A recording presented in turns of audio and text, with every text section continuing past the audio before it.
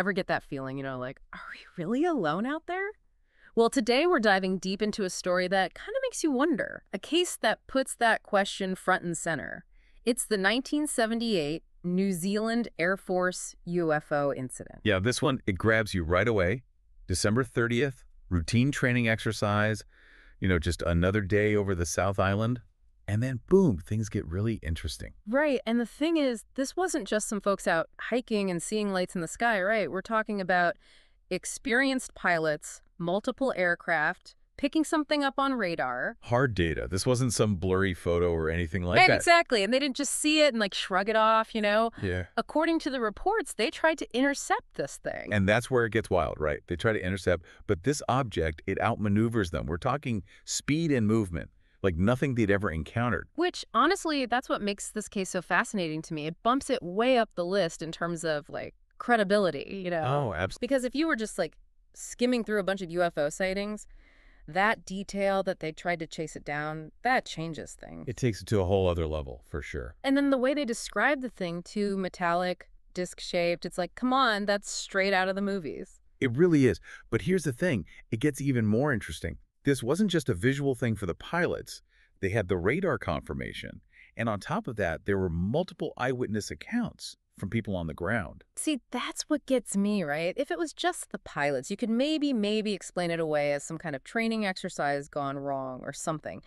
But people on the ground, too, reporting bright lights, strange movements, the whole 9 yards. And they weren't all seeing the same thing from the same spot either. These reports were spread out like a pretty big area. So it wasn't just mass hysteria, everyone freaking out over a weather balloon.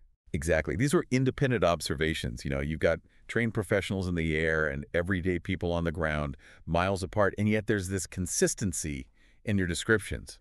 It really makes you think something unexplained was happening up there. It really does. And it's not like these were vague descriptions either. I mean, some people even reported hearing things, a low hum, along with seeing this object.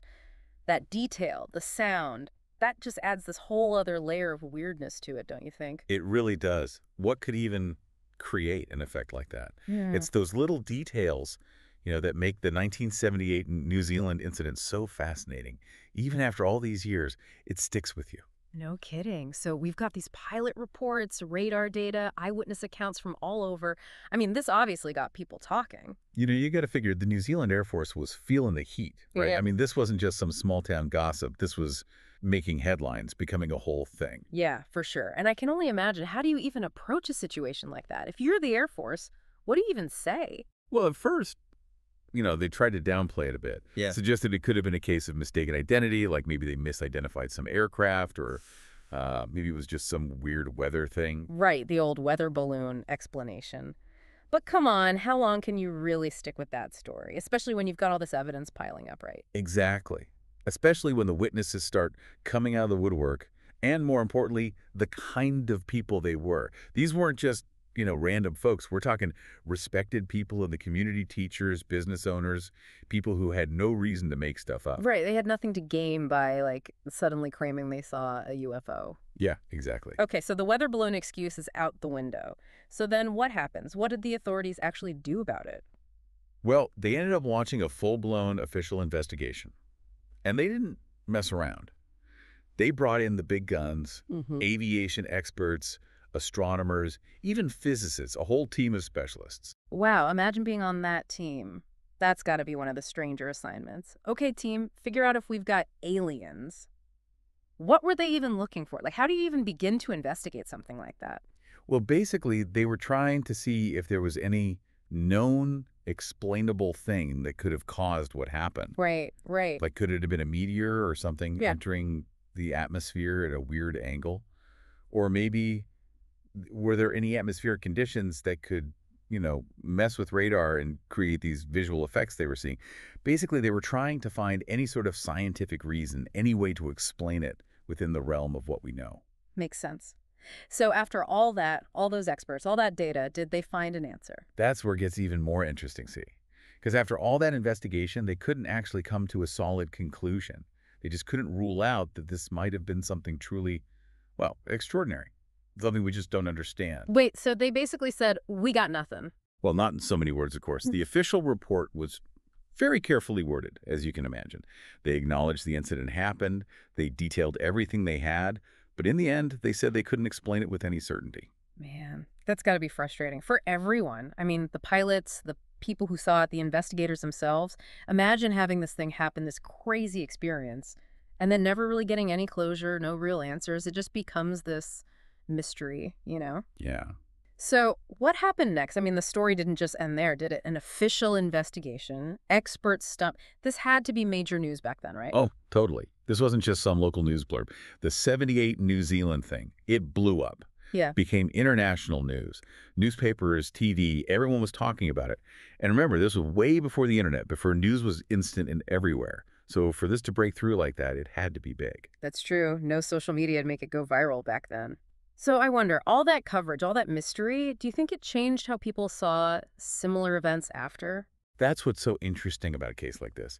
It makes you think, did it really happen more? Or were people just like more tuned into it? Because get this, after the incident, reports of UFO sightings, they actually went up all across New Zealand. It's like suddenly everyone's looking up, wondering if they'll see something strange too. It's like that idea that we find what we're looking for, you know, or maybe what we're ready to see. But the 78 incident, it didn't just fade away like some forgotten headline. Nope, not at all. It became one of the big ones, a landmark case in all this UFO stuff. You see it everywhere, books, documentaries, anytime someone tries to really dig into these unexplained sightings. It makes sense, though, right? Right. You've got credible people saying they saw something, including trained military pilots. You've got radar data that backs up what they're saying. And to top it all off, you got this official investigation where even with all their resources, they couldn't come up with a down-to-earth explanation. It's like the perfect recipe for a mystery that just won't quit. I know, it makes you realize, for all we think we know, stuff like this happens and it just throws everything up in the air. It's kind of humbling. Totally. And you know what I find really interesting? The way this event still gets to people, even after all these years. I think it speaks to something really human, that desire to understand what we don't know, to wrap our heads around the idea that maybe, just maybe, there's more out there than we realize. Definitely makes you look at the night sky a little differently, huh? It really does. The 78 New Zealand incident, it's like this reminder. Even now, with all our fancy technology and science, there are still things we just can't explain. And maybe that's what makes it so captivating. It's those unanswered questions, the possibilities that keep us coming back. That's a great point. So, there you have it, a deep dive into one of the most puzzling UFO encounters ever recorded, misidentified plane.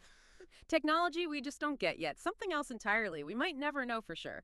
But one thing's for sure, the 1978 New Zealand incident, it keeps that sense of wonder alive. It reminds us that the universe is full of surprises, things we know and things we don't. Until next time, keep exploring.